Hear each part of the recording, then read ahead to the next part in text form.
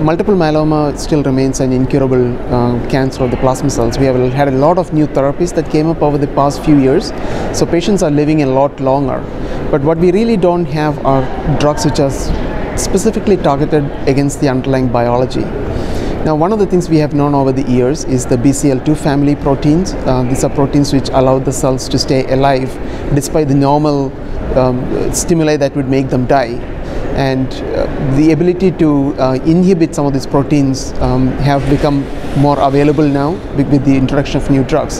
So Venetoclax is a drug that is designed to specifically inhibit the BCL2 protein in the cancer cells, and it's being studied in a wide variety of different cancers.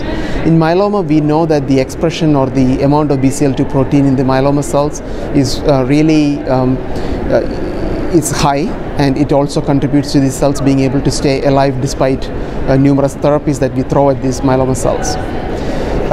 So what has been done in the preclinical studies is looking at Venetoclax in the myeloma cells in the lab. It clearly shows that the Venetoclax is able to kill these myeloma cells. And there have been data in the lab which shows that there are specific subgroups of patients whose cells are much more sensitive to the Venetoclax therapy, and that forms the background for the clinical investigations that have been done.